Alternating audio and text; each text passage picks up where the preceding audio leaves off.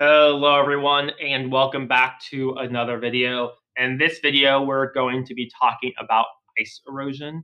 Now, before we talk about specifically ice erosion, I first want to go over and review what erosion is. Now, erosion is the movement of particles that have been weathered or broken down. And in our last two videos discussing water erosion and wind erosion, we have seen that over time, that this process of weathering, the breaking down, and erosion, the movement of those particles that have been broken down, are hand in hand, and that can sometimes occur simultaneously. And this process of this surface and the changes of the earth are all in motion at once. And so through erosion has things such as water, wind, and ice moving these particles. And erosion can be gradual, it can be slow and over time, or it can be sudden, it can be very quick in how we do that. So how does ice erosion work? Now, when we talked about ice weathering in one of the previous videos, we kind of talked about glaciation. And glaciation, ice erosion are kind of go hand in hand as well. So throughout Earth's history, many ice ages have occurred according to scientists. So how the surface of the Earth or how the overall temperature of the Earth kind of fluctuates from time to time. And so during these colder periods, glaciers were common throughout and covered portions of the Earth.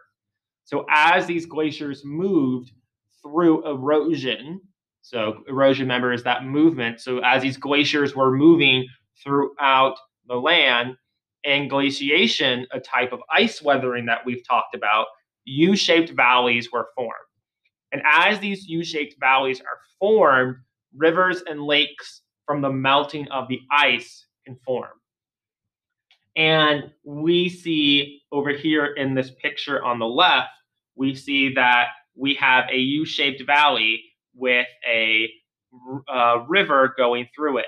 And one thing that we see, and this is through glaciation, ice weathering, that U-shaped valleys are formed.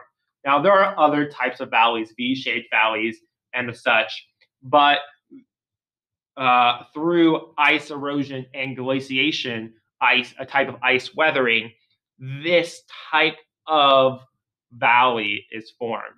And so it can form sometimes rivers and also waterfalls, or sometimes it can also create lakes.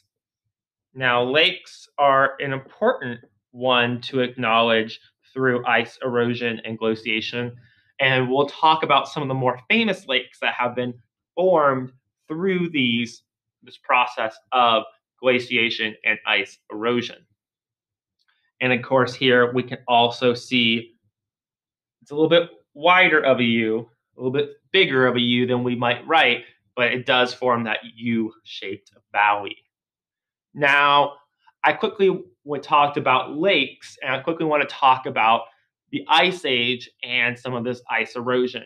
Now, for those friends who live in the United States or in Canada, one thing we may talk about are the Great Lakes. And there are 5 Great Lakes that have formed in the northern United States and the southern part of Canada through ice erosion. Now, if we see here, these 5 lakes are Lake Superior, Lake Michigan, Lake Huron, Lake Erie, and Lake Ontario. So if we come to this picture on the right, we can kind of see these arrows. And these arrows are the movement of the ice and the glaciers as it gets colder. So this ice and these glaciers are moving and expanding. And what's happening is it's also kind of breaking apart and creating this bigger wedges in ice. And as these colder temperatures of Earth begin to get warmer, we can see that these lakes and these ice begins to recede You see how we barely see a little bit of the lakes right here, but as we get closer, 5,000 years, we fast forward 5,000 years, the ice begins to recede, and these lakes begin to form. And as we continue to go, the ice, as the overall flow of the Earth's temperature fluctuates, the ice begins to recede. These lakes begin to form through ice erosion, and now we have these 5 beautiful lakes in the northern part of the United States, southern part of Canada, that have been formed through ice erosion. And so, in summary, erosion is the process of the movement of particles that have been weathered or broken down.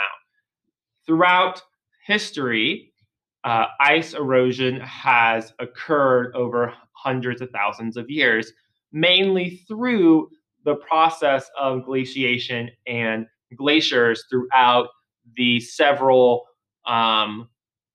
ice ages that have occurred on Earth. Now, through the process of glaciation, which is a type of ice weathering, and also the movement of these glaciers and these ice, things such as U-shaped valleys and lakes, such as the Great Lakes in the northern part of the United States, southern part of Canada, and parts of Yosemite National Park, for example, are formed. So I hope this helps, and I can't wait to see you guys in the next video. Bye, everyone.